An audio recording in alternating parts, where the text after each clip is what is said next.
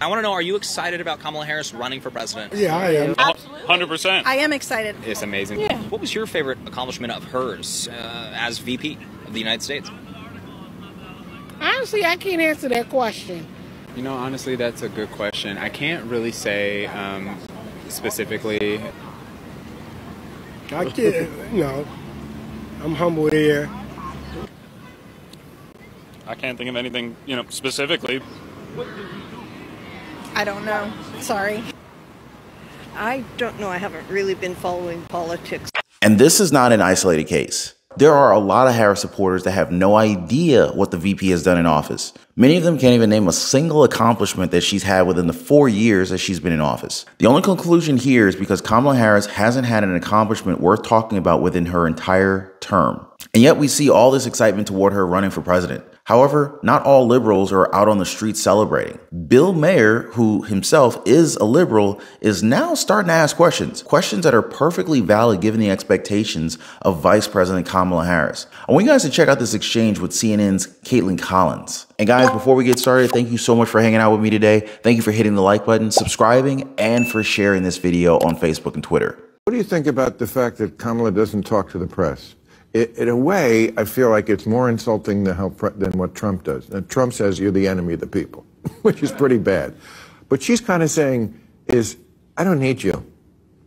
I'm not talking to you. You don't matter. You're not relevant anymore. To me, that's even worse than I hate you. It's like I don't think about you. I don't know if it's worse than denigrating the press on a daily basis, which is what Donald Trump did. I mean, I covered him in the White House every day as a correspondent. And, oftentimes to kind of, shake you if you were asking him a question, he would try to get into a personal argument with you or just deny or lie about, what you were asking about.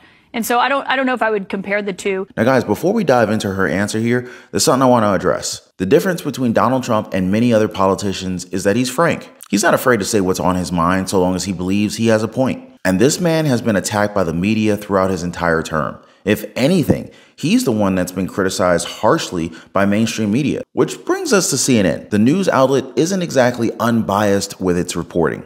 With Kamala Harris at the top of the ticket, the presidential race has reset, but how much has it reset in terms of the gender gap among voters? That is what our Harry Enton has been looking at for you this morning, and he's here with us now. So set the scene. How are men and women responding to Harris? What's the big reason why Harris is gaining in the polls? Yeah, all right. It's the gender gap. It's something we've spoken about in politics for a long period of time, and we're really seeing it here. All right, let's take a look at the national polls first. This is Democrat versus Trump margin, and I want to point out this is average across the same pollsters. Look at Biden versus Trump, women and men. What we see is the gender gap is working in Donald Trump's advantage. He holds a 9-point advantage among men against Joe Biden, and Joe Biden only held a full 4-point advantage among women. But take a look now. Look at how the race has changed. Instead of having a 4-point advantage among women as Biden did, look at Harris's advantage. It leaps up to 11 points. In fact, men haven't changed their voting patterns at all, at least in the national polls. A 9-point advantage for Donald Trump versus Joe Biden, a 9-point advantage against Kamala Harris. What has occurred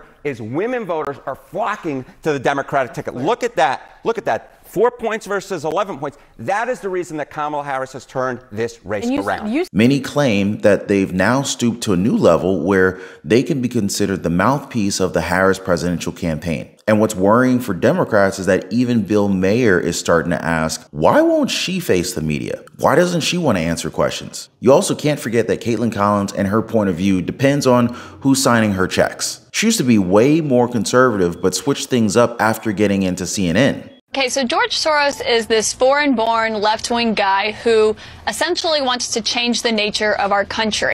And in this data dump, one of the memos was about the refugee crisis. And they made 3 points. They think that they've been successful at influencing immigration policy across the world.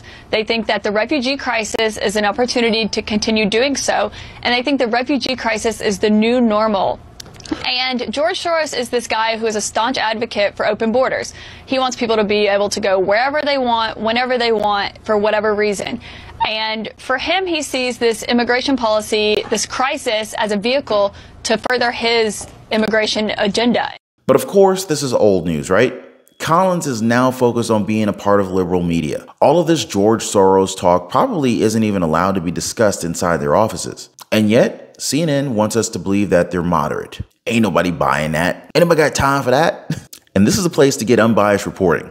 Psych. Although even their own audience doesn't believe that. I know you guys are objective over there, that you just report the news as it is. No, I know. CNN makes a... I know Is that supposed to be a laugh line? I wasn't supposed to be, but I guess it is. And as embarrassing as that was, it was an indication that even the people who watch them know what's up. Because it's downright hilarious to believe that CNN is a place where both liberals and conservatives meet eye to eye. That almost felt like a punchline as I said it. And I want to go back to Bill Maher here because Collins tries to explain their stand on this issue. But again, the crowd reacts to the truth when it's being told. You made press because you were on Stephen Colbert's show, and he said something like, you guys at CNN just report the news straight, and the crowd burst into laughter. That tells you a lot, doesn't it? I mean, how do you guys think you are doing in that arena of like, this is a terribly divided country. We're not only politicized, a lot of people just hate the other side. And CNN, in my view, should be the place where both sides can watch. How do you think you're doing with that? How is CNN is the place where both sides can watch. And I think, you know, my show is evidence of that. We have lawmakers on from both parties. We'll have Elizabeth Warren on one night. We'll have Ted Cruz on another night. I think lawmakers from both parties should take questions, and you should push both of them. But on CNN being a place of credibility, I mean, look at what just happened in Chicago. We had 300 people from CNN on the ground covering that convention. There were several reporters from just our team alone on the floor, bringing it in real time to people. And I think CNN puts resources behind things and just brings a level of news that you don't get anywhere else. And I think CNN does a great job. Yeah, but I'm talking about the people on CNN and what I know what the conservative side of America thinks, and I don't blame them. I watched Kamala's speech last night. It ended at 8:09, I guess 11:09 in the East. It wasn't until 11:23 till the one conservative guy, what's his name? Scott Jennings. This Lonely Scott, I call him. David Urban was there too. Wait a second. I watched from 8:09 to 8:23, they was just gushing about how great a speech it was. And I think she did fine. I didn't think it was as good as they were making it out to be. But if I'm a conservative in America and I'm watching CNN, just for the straight middle of the road, that's what I hear for 15 minutes, is it's great, and then Lonely Scott. It does look, I mean, and when you see the path, it does look like tokenism. It's kind of like the same as The View.